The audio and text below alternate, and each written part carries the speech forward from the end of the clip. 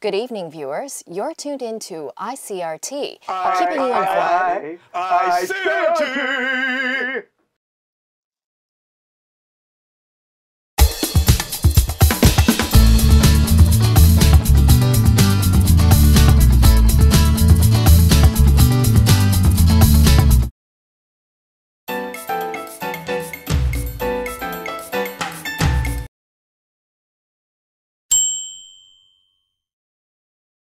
The head of the Veterans Affairs Council is advising caution to those traveling to the mainland for the upcoming anniversary celebrations of the Huangpu Military Academy. Yan Defa says only a small number of Taiwan's retired officers are making the trip, and all as individuals rather than as an organized delegation. However, Yan says the Veterans Affairs Council is in touch with them and continues to advise them against taking part in political activities or interviews. The celebrations in Taiwan and China over the weekend will mark the 100th anniversary of Huangpu, also known as Whampoa, the famed academy founded on the mainland but later moved to Taiwan. Caution. Retired. Delegation. Activities. Interviews. Famed.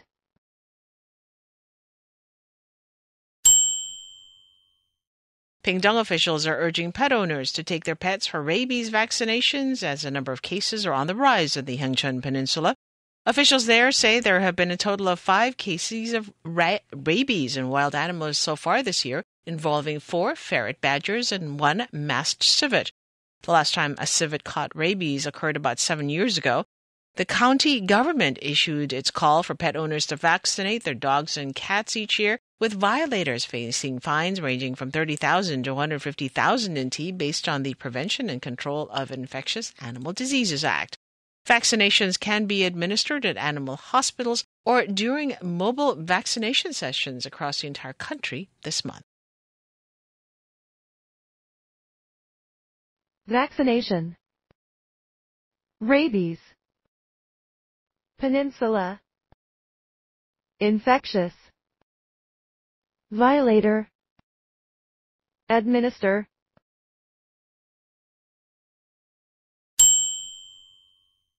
Taiwan's army is updating its decades-old bayonet training to focus on practical hand-to-hand combat skills, enhancing battlefield survival.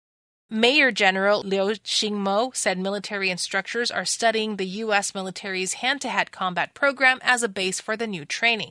The shift aims to enable soldiers to effectively use handheld weapons and knives in close combat.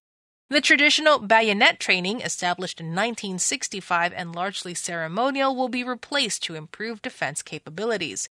Defense Chief Wellington Koo emphasized the need for practical training and announced the end of other outdated traditions such as goose-stepping and overseas travel restrictions for military personnel. Enhance. Practical. Combat. Effective. Traditional. Defense.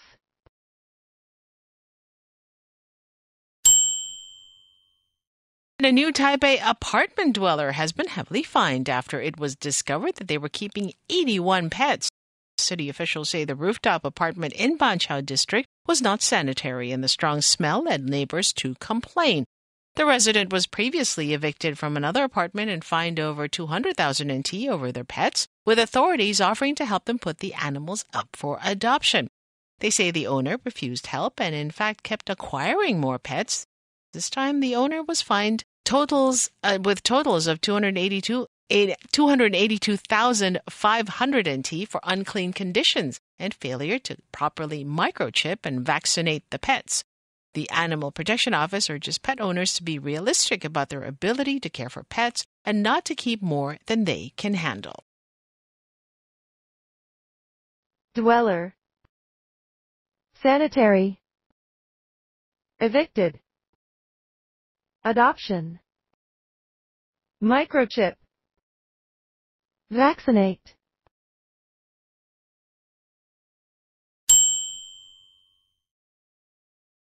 Tech giant Google has announced a new initiative to train 2,000 ready-to-work cybersecurity professionals in Taiwan by the end of 2025. Google Taiwan's general manager Tina Lin highlighted the global cybersecurity talent shortage, especially in the Asia-Pacific region. The program aims to position Taiwan as a leader in global cybersecurity. Google will collaborate with the Ministry of Digital Affairs, the Institute for Information Industry, and National Taiwan University of Technology, providing free certification courses. The curriculum includes network security, risk management, and Python programming, totaling 180 hours. This initiative is part of Google's Intelligent Taiwan Plan, which has been enhancing Taiwan's digital landscape since 2018. Through various programs, Google has already helped over 100,000 professionals and developers improve their digital skills. Initiative. Cybersecurity. Collaboration. Certification. Curriculum. Landscape.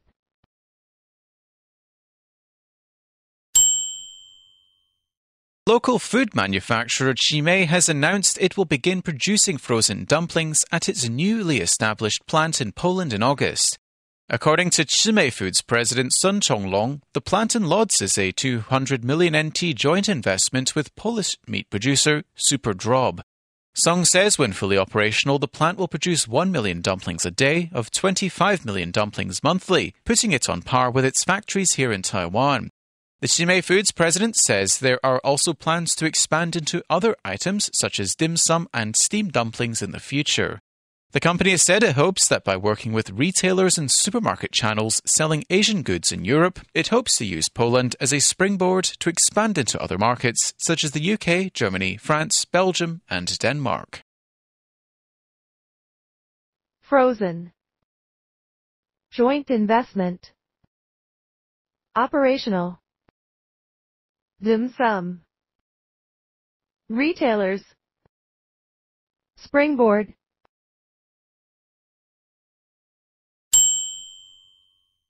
The Ministry of Agriculture announced today the successful development of a solar-powered smart grain dryer, which it says can address labor shortages in the agriculture sector. It says the machine can dry peanuts as well as other grains and can replace traditional sun-drying methods, which are labor-intensive, time-consuming, and weather-dependent. The MOA developed the dryer for over 2 years with the Shengfeng Agricultural Machinery Cooperation, aiming to ensure precise drying quality control and reduce labor needs. The MOA said this new smart dryer uses load sensors to automate and optimize drying parameters, enhancing quality and saving labor. Its solar power storage system uses less power and has lower carbon emissions. The MOA plans to include it in its subsidy programs for farmers, covering 1/3 to 1/2 of the cost. Solar-powered. Labor shortages. Optimize. Parameters. Emissions. Subsidy.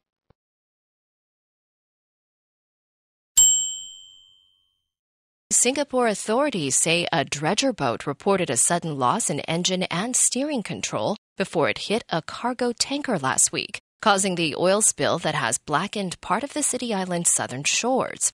The Netherlands-flagged dredger Vox Maxima struck the Singaporean fuel supply ship Marine Honor on Friday. It ruptured one of the cargo tanks on the Marine Honor, which leaked low-sulfur fuel into the sea. The leak has been contained, but tides have washed the spilled oil further along the shore, including to the popular resort island of Sentosa. Singapore authorities said the Vox Maxima's crew was assisting with ongoing investigations. Over 250 workers are involved in the cleanup, and conservationists are monitoring the full extent of damage on marine and wildlife.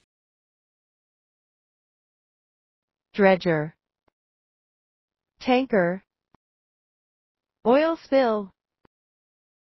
Ruptured. Conservationists. Monitoring.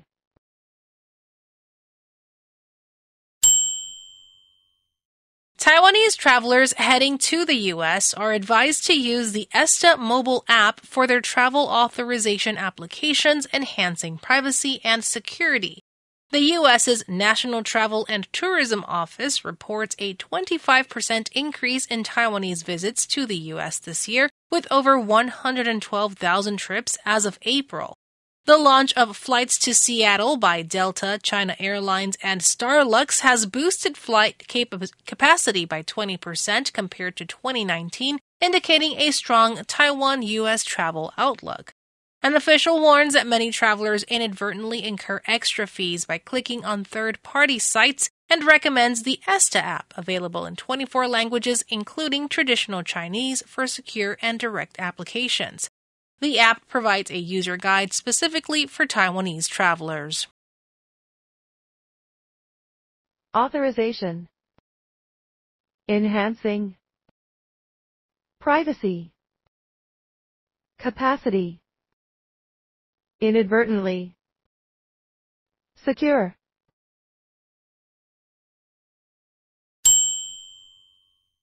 Taiwanese basketball star Al-Bashir has joined Japan's B1 League team, Akita Northern Happy Nets, under a high-profile multi-year contract worth tens of millions NT annually. At a press conference in Taiwan, Akita's team officials expressed high expectations for Al-Bashir, who will wear the number 0 jersey previously worn by Japanese star Yuki Togashi. The team hopes Al-Bashir will boost their chances of winning the championship. Team chairman Yuki Mizuno highlighted the importance of the number 0 jersey and revealed that he decided to sign Al-Bashir after watching his T1 playoff performance. Al-Bashir aims to help the team improve their record and secure a championship. Akita Northern Happy Nets, founded in 2010, plans to move to a new prefectural gymnasium in 2028. Japan's B1 League allows each team 3 foreign players and 1 Asian import, with 2 foreign players and 1 Asian import allowed on the court simultaneously. High profile. Expectations. Championship. Chairman. Performance. Simultaneously.